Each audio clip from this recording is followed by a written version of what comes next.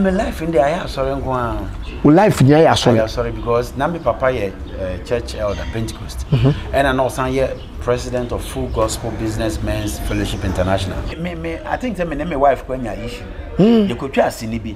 Your war said to say now was a damn person. Now nipa kuno cha with one ma camera mem. So for Bania the no. Ebi mo stubborn. And yeah we musa. Musa we Solomon and Kasa.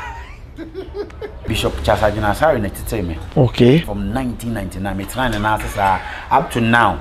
Me calling. Oh, that's so. Me stopped acting 2012 on the 4th of May. Minya award, an African award. Wow. I could say Japan. Joe Felmameno, Frankie Taylor, a whole lot of people. I was the youngest, so gave me the African Young Star Award.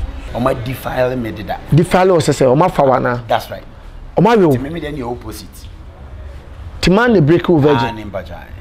And I'm out home.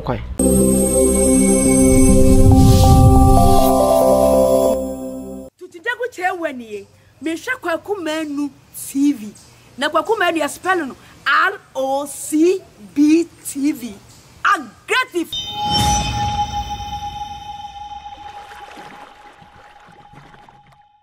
I rather call BB at home and say, Yamia Tom. Minya Copon, what you see. Now, Cotona was a photo, and so the nether was so I can. Every year, begin come out to come. This is an aggressive interview. 1st September. Who is your guy? Who is your guy? Ye premier. That's right. Na papa am na be twetwe komo yi. Obeye Dr. Woma nya asem keto akra. Prince David o say kwa kumanu. That's right. Benedict Agafa ma me se wa efia wasabroni Filad Posi. Say stars no adwuma no quality na hia. Serious. Who is your guy? Ye premier no Kumase ye premier no Kumase ex Gemo. Nyame ya adoma 1st September. Who is your guy? Me pacho brebi. Never share Ghanaian moving. Tree ni brofo. Wa be feel it treble. But who brofo America? That's right. Brabio, who is your guy? 1st September. Me pacho mama from above phone to ya. Limbs Makola. Omo Maryland, Hagerstown.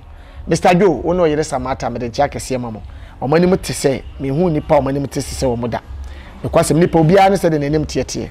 But ukọ omo shop so do ukoto ade a omo be sere kama wa say the customer service no wa be hu.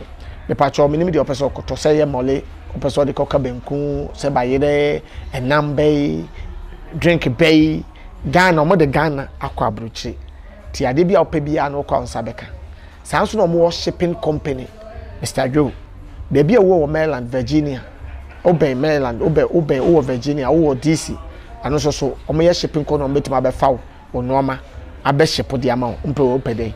Ti mesrew opo mo norma na fre 240-382-49 ana 32 ana 240-421-65 ana 67 me pacho fre links for na bibia nkoye ma ope se wo ye won krata na wa wo nin krata na fre no ma ya meken wa wo nin krata America ba bibia wo America na bia no fresa no mo se na bibia nkoye mfa ma me pacho omadwuma hote ento so nin krata wo de fre wo mo fre 614-966-7792 614-966-7792 wa wo nin krata na fre opesa wo fale de ma wo yere o mad so a na wa fre bibia be koye de ama me kan fo tap send e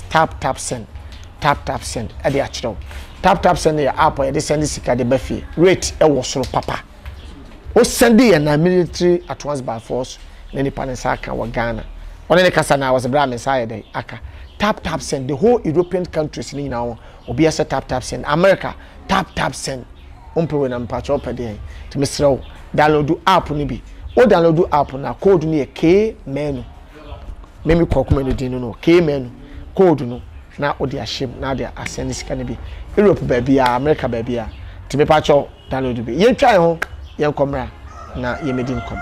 At Diaspora Insurance, we understand the importance of dignified send-offs within Ghanaian culture and traditions. We also understand that you want to avoid the double trauma of your family grieving and not having the financial support to cover funeral expenses when you're not around. With our Diaspora Funeral Cash Plan, you can now cover yourself or your family in Ghana or abroad. with no medicals required, will accept you if you are under 75 years. Visit our website today or call us to complete a simple form in under 5 minutes. With Diaspora Insurance, your peace of mind is guaranteed. Many other for me that was a wajibu no kwasi matwami akwa, but this is an aggressive interview. Obuoba village e opo kwasi amanfom. Opa baby papa pada no akọ Obuoba village. Ho de. One man mo fira broche ba no pede. Oh say e opo kwasi amanfom low one wo form. A bibi abekoye sade ama ompe we opede. Omo say dey living e wo ho. Baba. Fema akwaba. Nyame shirawo. Amen. Nice one. Nyame ne boafo. Nyame gusu ye kakaka. Abran so beko. Udi dey say me dianka sa pe obuku de Daniel Ofori dance. Daniel Ofori dance. But baby na from Danny dance. Danny dance. Yeah. Oh nice one. Na Ofrifa. Oh, me fi apam. Apam timemu. Oh. Ola infantina. Enyo. Infantina din fiese wadaroma. Misra ya omitu. Oh okay, obetoy. Ah, omitu. Oh nice one. Maternal auntie me bomma me busia. Oh okay. Papa ya chimni. Oh okay. Oh nice one. Yeah, auntie me tana chima confantin kwa de man ko hosa me nyini ya de conversation but I say we mu kakra. Okay. To be confantin kakra but achimna me tana. Achimna otan. Usi so life na sanity. My life in the I sorry nko life nya ya sorry. Sorry because na me papa ye church elder Pentecost. And I know san ye president of Full Gospel Businessmen's Fellowship International from the 80s. In the church elder Pentecost, none of them knew who should be the late. Until I met him praise and worship. I was sorry, sir, from Munkwala Brim. Until I sorry, sir, I the church. Wow, church boy. I saw him. But when we are solid for Sebi, solid, so for Bania, the other now. It be more stubborn. And yeah, Musa, we solid man and Casa. But who we are to say? Me then the opposite. As I said, me did 40 years and I'm sure about myself. Or my book, my son. Who did say 40 years? 40 years. She said, oh, 50 years, Anna. Oh, okay. It's me 40, me sure about myself. I said, I'm in now for the experience I'm cool. Okay. Because before I'm baby 13, mirror teens in the morning. Now, man, penophobia defile me did that. Oma defile me did that. Defile was say, Oma Fawana. That's right. Oma will. Maybe then the opposite. Timan the break over virgin. And I'm out. Oh, I don't know, but Namisha. Okay. That time now, what say? Obama. Around 9 years. What started real? 9, then to. Around 9, 10, or it happened twice. Different. Almost the reason to the real. Not the mean to me, who dear, but nah, I don't know. Be an corner. And the man of the real. Well, be a fine guy, you know. Wow. Yeah, it did. I don't know. I don't know my old start to say, oh, baby, we be at Tibia, and I say, sad in the Bamesu because I had that my life money, I'm no one sad, I'm minimum secret that, yes, I'm a man be. But I didn't know more, you know, a dear baby. And I have make a crack. Okay. From the beginning, you know. And you know, when people brace and send me around 20s. And you know, pa, and there a dimijuma. Mauju woman casa. You know, ba me life on the na ma pemi pa. Okay, that's right. Otojo no so. Nyagro. To upeja voice bia no ni ball ba so a. Ya tari ya dada ba ya da. Ba we na share urade ni manya. Me na marry o wa na be ba.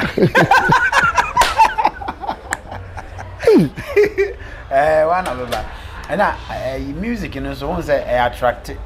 To be original stage bia so who say nipa pe wasem ne ade adenti oh me pe wasem me pe on ba straight say but in comodium the pe wasem oh yen fa ha ye kwa ha ne ade no whenever won say na asi let the be see that's right dey na man ye den bra wo to dwom na onim say wo to dwom e bia wo be page atwom ngosre si na mai fa wo to dwom na obi a wa we ne pen wa so dem obi nipa be mienu miensa na omo hwe se na wo worship nyame a net say koko edin esanse saade na ne nyame honkonkonko okay edin pa ntino eto de bia ese wo no nya eniedin na de ye nya wo ye no nya saa wan hwe obelusu focus okay na ye nyini kakra na ye free saade ni mu no we say we do level be na understand here kesia.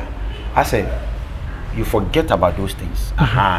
But Eddie, and the one came to my now again no show. Oh show. Now temptis as a wahed that again is what fin any show.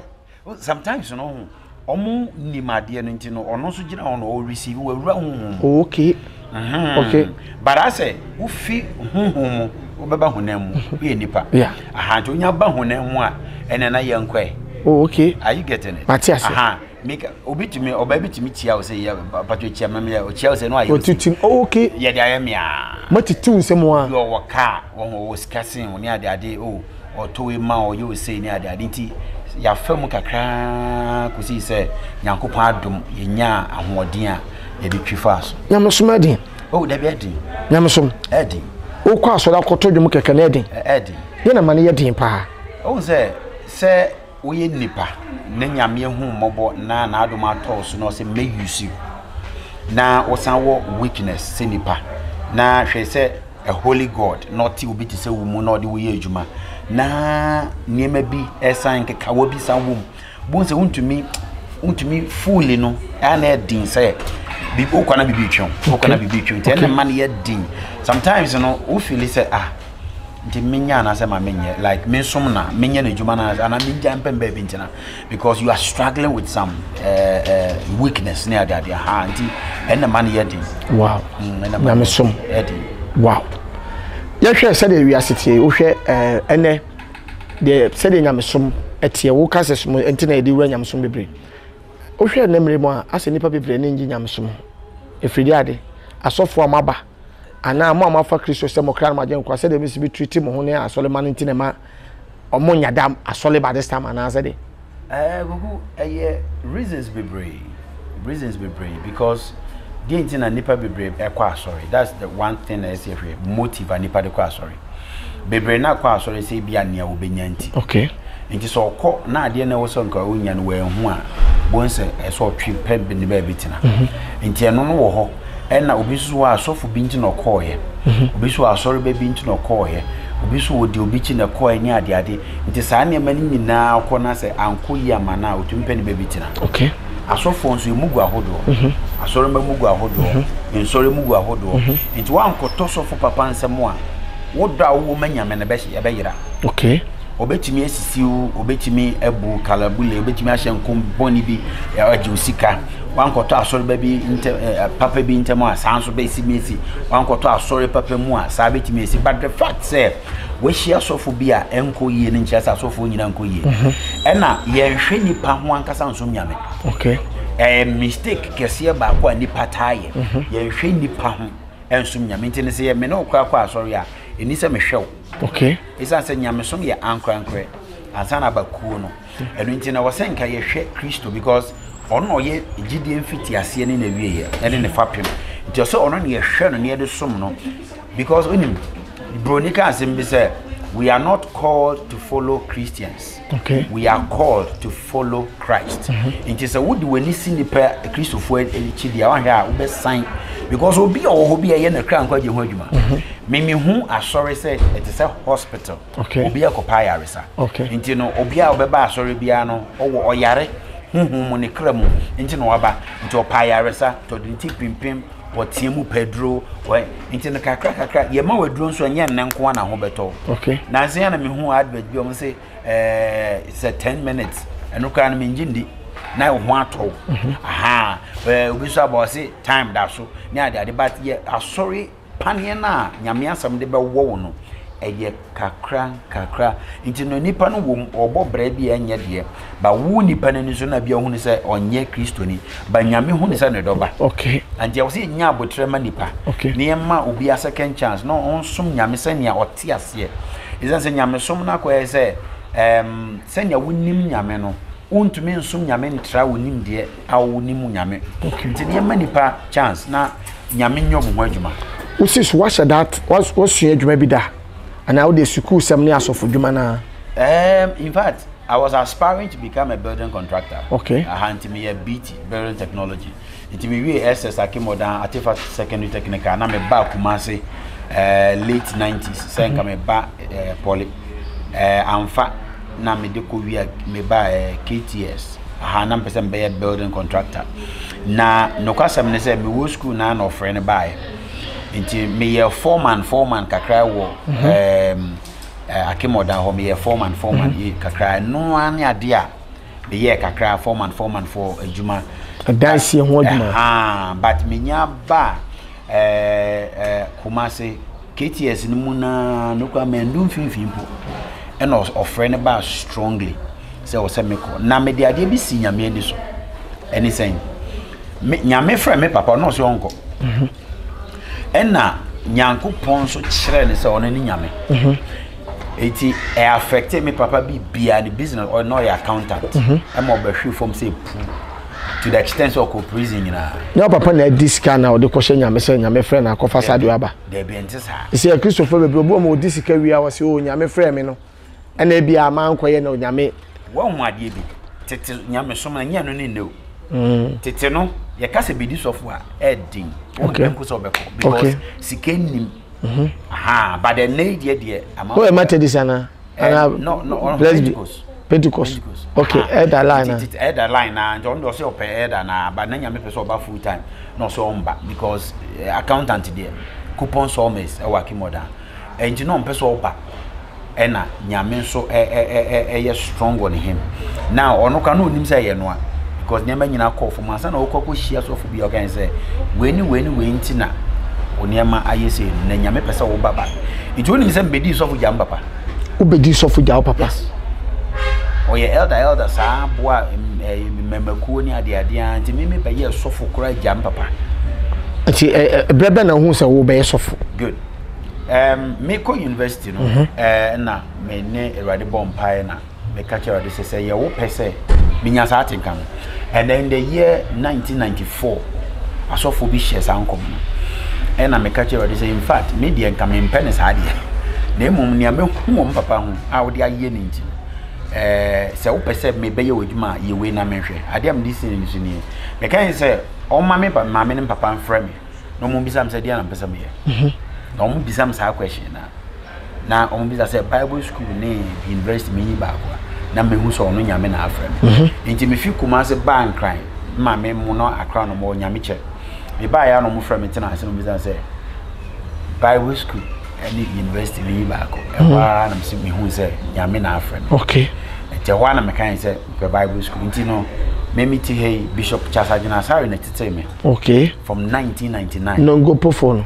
yeah nti me papa okay don't not tell me from 1999 me trying and answer up to now me calling change oda so me calling change me nyene nya so yini but o hu me se ba okay me kosom no o han ma kosom no ma ba entu nuane obinim obinim de me nhia no boda ba se o adwuma bi no obinim so se ne godfather ne ba am say say ai we twe ba ye de wo ho okay nti me co school Kotran na ase ya tete me ade me co ono ko de me ba TV so first time papa no betonyum yeah o de ba TV so first time ti no me na nanti ache pa that that time now so na Reverend Yosen e fa me se ba e wo nyum tu okay nti no bra bishop e ye me ho adwuma wo asofodie mu no na Reverend Yosen Tego sisters Reverend Yosen so e ye me ho adwuma wo nyum tu na me ne ono so nanti anto mu no na ye nanti ye aba sofo na o share me ho kom 1994 no e fa bishop asamochri e wo takwa sese ya ono so na me koboa na kakra because o sense o yes anti na me so ne mpabuam ne bag mo ko programs a enti eno na maya anti adwuma pa de ban sheda nye bi anti me ba full time on term me de mabre me ba full time on term afanya me som ho no me ba full time on term me ba full time is ma wo ministry ma check kakra me ba full time in term I came into full time at the age of 17 years na ma wo ma till now this year na me 45 nti ma wo mu sa enye bete wow ma me twa me homra okay Swave. Me patcho sa wo hwe me na wotemi a swave ye me kan say apple say dia but swave no ye as a gift obetimi dia wo obi wo phone so a swave no no an say wotimi de send ye credit ya dia ma obi wotumi de tua bills e de ma wo bi wotumi de tua eye decoder bills de ma wo bi minim wo de talk credit nyina de ma wo bi say phone credit data bibia but me pese wo hwe lady no video no swerve video no na ti ase yi na ene won nya adwuma. Hi guys, it's Amy from Swift, and today I'm going to show you a quick trick on how to use the SendSwift platform to gift loved ones back at home with data, airtime, or even paying their electricity bill. Go to www.sendswift.com. Tap on the share button at the bottom of the screen. Tap on the add to home screen button. Type in the name Swift, and finally tap on the add button. Once you go back to your phone's app, you would see the SendSwift app right there. Tap on it and you can go right into sending your loved ones back at home with the perfect gift. It's that simple. Edmapa app was it Hefanawo, who Abrochi, who Africa, Ghana, Ebiana Pobia Manako, you will do mamma, so Pobia Manako to ties, Upobia Manesi would die the amount, Upobia Manako share would die glasses, a windows. Opobia manayo CCTV camera, opobia manayo car amount. Meaning baby I will be but ometi me ahwa ma bibia akoye di amount. Na mo bia making woni madwuma bi susu ya na wa from o from amodo beto app no so sebe ya obi pewa obenya wo. Oyo obi susu o ye cleaner. Obeti ma from sanso mo cleaners obeti ma from mama ba cleaner o fie na ide. Ama flowers bibia ye bia wo biase. Enti Fred ma pa our class 233 30 245 2741 and a plus 23350 994 3352. Me patcho no so eduma pa 23 omo. Dey na about the bar obi a wo say Christopher the first na obi so for kran yeka so me ya wo ma but apostle could just I don't pra ba na asa so for na ma ba no so for manage ni ho dey na ka wakoma ma wo ba ba hye sinim. But as a matter of fact, me basinimu japo cry. Yeah, they'll be much. Ache me basinimu in the days of Kwame Wilson's. Oh, ache. Yeah, with Harry Lord. The first movie Who Killed Confanochi. Oh. And now me Sanso and Miracle Benante kakra. Okay. And you know, you create opportunity. And we say yes, I show in a movie no na man a costume. Why yo, acho. Ache pa. Ache. It may be more late 2013. 2013. Na me 2014 in fact, I love acting. Me who say ya chedia. Oh me munti me school nyana me drama. Okay. And to make my pictures me collaborate more na me your henny near the identity. I love it. I see it as part of me. It's a talent. And then me the bemo Reverend Nasap. So kaina. Nasap introduce me. Okay. No in senior Bible school Bishop Chansare ho. So no introduce me. You know and when ni jina me one na ma me bear mutimbe try for 8 years. Me stopped acting 2012 on the 4th of May minya award, an African award. Wow. Yes, that day no more mama award no. Dr. Nyamiche man award akwesi apia akwesi Japan. Joe Mame no. Frankie Taylor, a whole lot of people. I was the youngest, so gave me the African Youngstar Award. Nemo, sa day, yes, I year no. Na me sa be school kakra. To me jai acting. To me acting for 8 years. Sometimes na me never make a movie. Jackie Apia, Nana Mamo, Nana Hiford, Oguchu Messi. In fact, a lot. And na me jai 2012. And na me got Tenerife for another 8 years. Wow. And the share ministries. Genumu na me to kwan kakra call other countries call worship missions.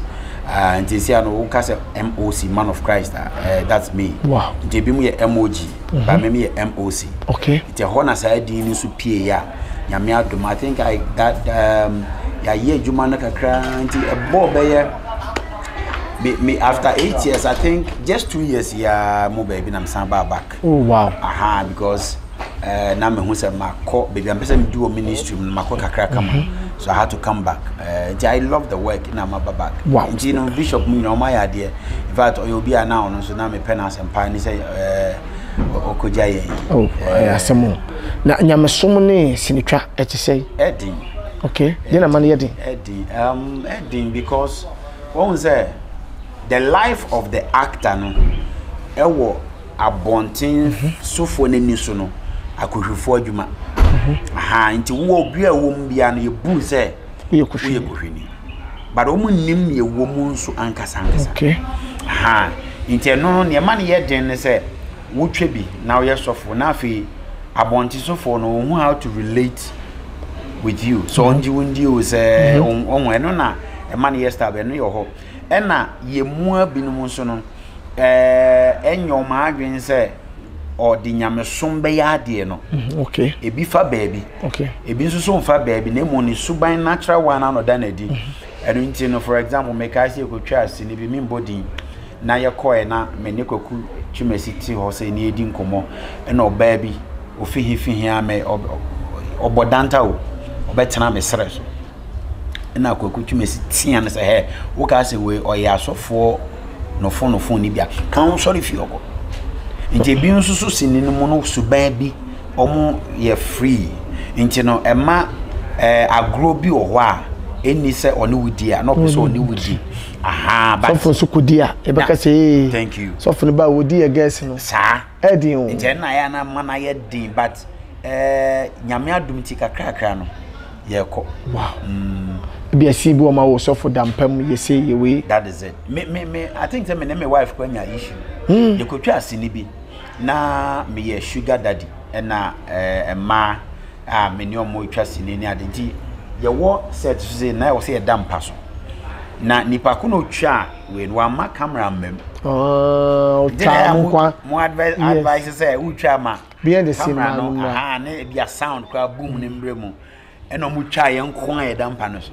ene just ni me nim say sinam de to me start eno sinam she singlet nko a na ma mi hu ye oni se wo dwam omuni ya you know and so ko fan kasa be break akaka mjuju na koma na sini twa you know I love acting. I love it. I would do your crowd was at the two starters. I mean, all the two of them. When you saw your sofa, I saw them one be beside me. Can I say? But Yamiadum, I love it. I love it. So I see it as a tool, a medium, a instrument, a tool very to announce and nam so dear Ashira din Monyam. Tempese me to us, and as answer ye Juma. COVID by is that time na member. Just after COVID no and I'm saying bye because COVID the mono e biase atoto sorry money ade and I'm say says hata na nka me guso twese ni a ke janka me wakakra de twa me ho ti me san so hun say ye adwuma e was me back na me adwuma na me timli hwe busua wow o asole ankasa na debi me ye suffocate to okay ba me area ye worship aha me wo CCC Calvary Charismatic Center as a music and worship pastor. And na nyame adu kakra me missions account. So I do worship missions. Inti me tutu kwan ye de nema bi aba osori mu. Okay. Ye wo osori asem patre. Na ye say ye nam osori so kansem no. Okay. Ye nyo osori nso twa akra. Eno na ye de abemu at least me wo ha na mako Togo, mako Burkina, Mali, Ivory Coast, Nigeria, na mako na maba no more sorrows in Timatiti musicians fellowships in all the regions in Ghana. Wow. I am more training so that you can become missions minded. Now Adiana wo ye no say enye fan keke nemu your friend wo de nam so twa akra nti ye kire mo kwan abefa so wo de wonwom no ene wo sorry no e be twa akra na ye say bia emu de keke ene matiti bi nso wo about 22 nations in Africa.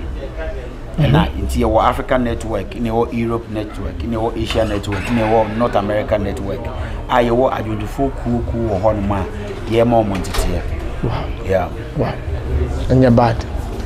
Oh, baby, I would in normal programs. I will call then the YouTube, social media, and to be behind we pay be a kosha or be brave. And they have social media there. Digital platforms will be a social media platform will be a new one you can become what trend.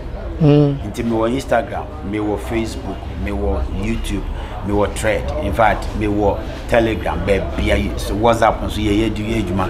And about me songs and so digital platform, no uprise, no supply me songs. Okay. Into no, yeah, the manner or the cost Spotify, Amazon, baby, indeed, ya madam digital no so ye wow. To nyabo MOC. Benyame. Okay. MOC. MOC, Man of Christ. Man of Christ. Nice one. What do not be able to do in case you'll be pursuing ministry for gospel? Sure. Okay. If you person will frame me order for 0244 680 380 0244 680 380. That's right. Okay. Nice one. The number again 0244 680 380. That's right. And now Yamin Swa. Oh, sure. Yamisha, bro. Yamisha. That is something I was at your wedding, Manche. It's me by wedding, Saturday, yeah, in Kuala Lumpur. I met it to wedding. Yamisha. I ran show, baby. You go see your boy, Juma.